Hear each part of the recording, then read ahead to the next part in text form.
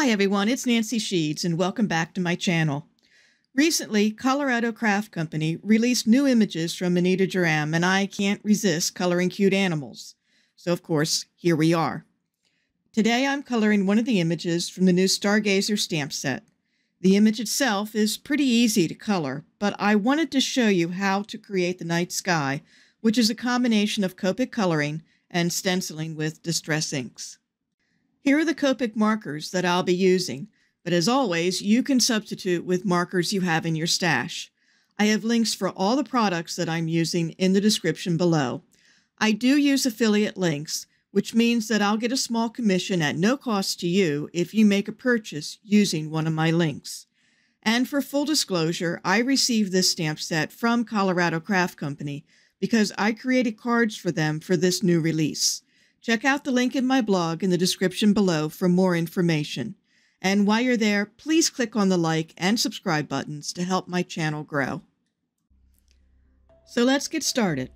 For the background, I used the medium-sized mask from the Tim Holtz Moon Mask stencil. I held it in place with repositionable tape and then used my B02 Copic marker to trace the outline. From there, I started coloring in the night sky, working from light to dark, and using tip-to-tip blending to help the transitions between colors. As you can tell, this video has been sped up for the sake of keeping it to a reasonable length. I really don't color this fast, although sometimes I wish I could.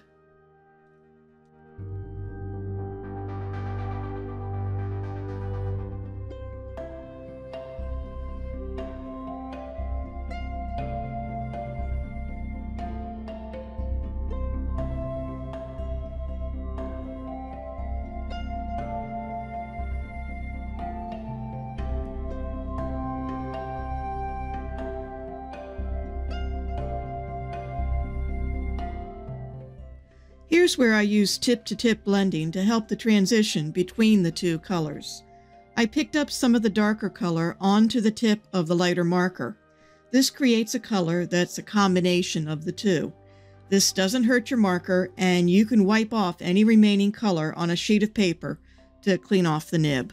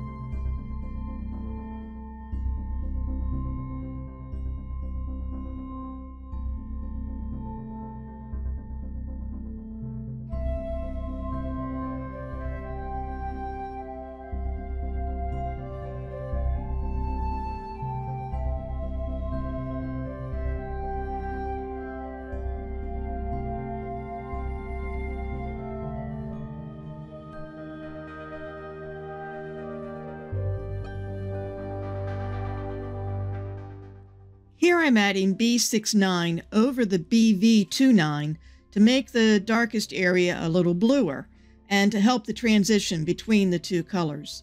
I want that outer edge to be dark, but also to be an extension of the blue combination. I'm going over this edge one more time to clean it up, and I'll also use the 0 colorless blender marker to clean up any stray flicks of color.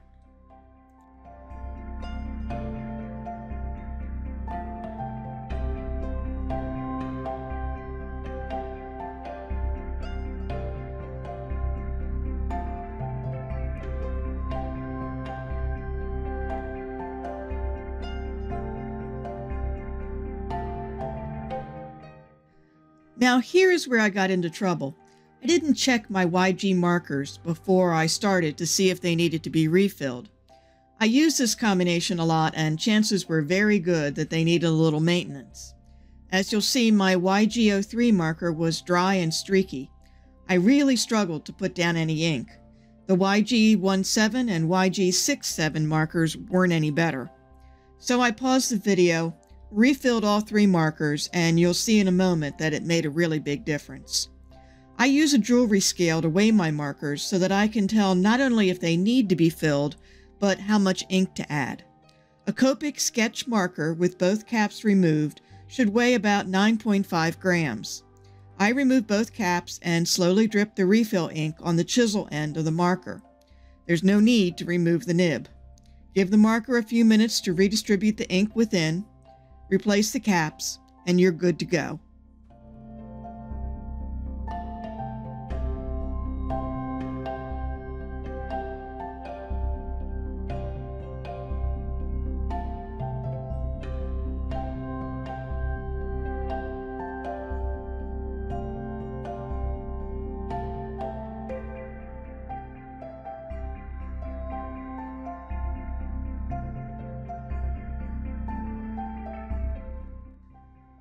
That YGO3 marker was so dry that I couldn't even force it to blend using tip-to-tip blending. Clearly, I needed to stop and refill the marker.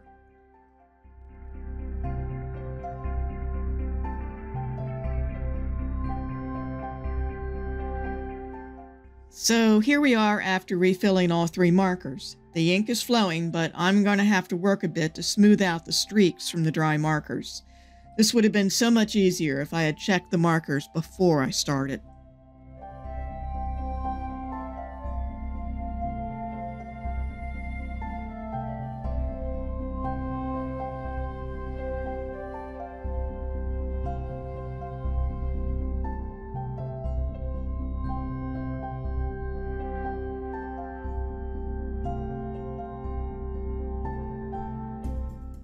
Now, those colors are too bright for nighttime, so I'm going to dull them down a bit with a layer of BV25, then BV23, and BV20.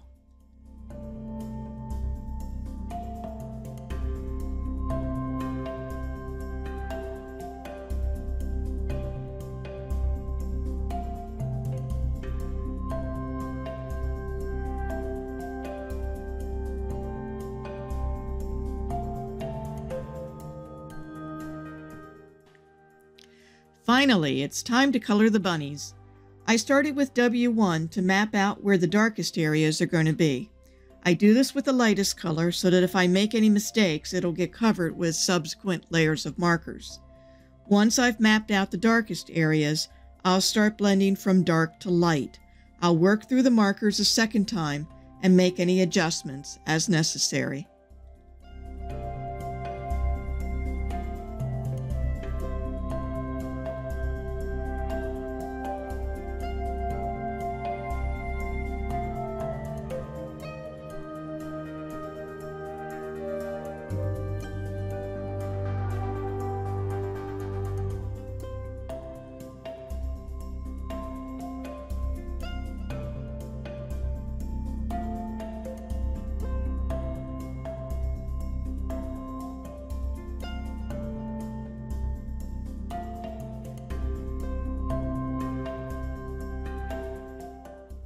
Now that the coloring is done, I still have to finish the moon.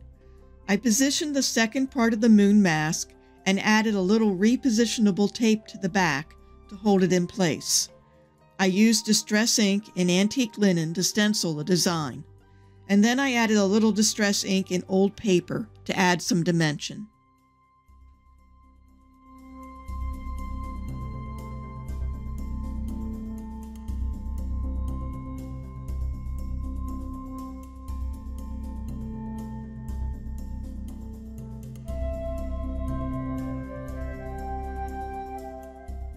I removed the stencil and blended a little antique linen ink over the entire moon to make it a little less stark in color. Here, I forgot to remove the residue from the adhesive, but I did so off camera.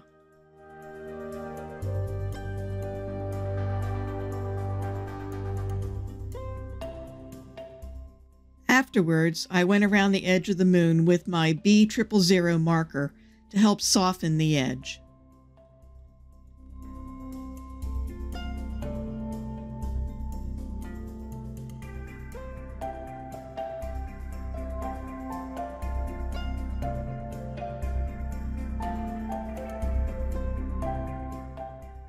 I used a gold gel pen to add the stars. I got a little confused and added a star in front of the moon, so I disguised it later as a meteor. Or at least that's my story, and I'm sticking to it. Thanks for joining me today. The supplies I used are listed and linked below. If you enjoyed this video, please subscribe to my channel, click the like button, and don't forget to click the notification button so you'll always know when I've posted a new paper crafting video. Thank you for joining me today, and I'll see you next time.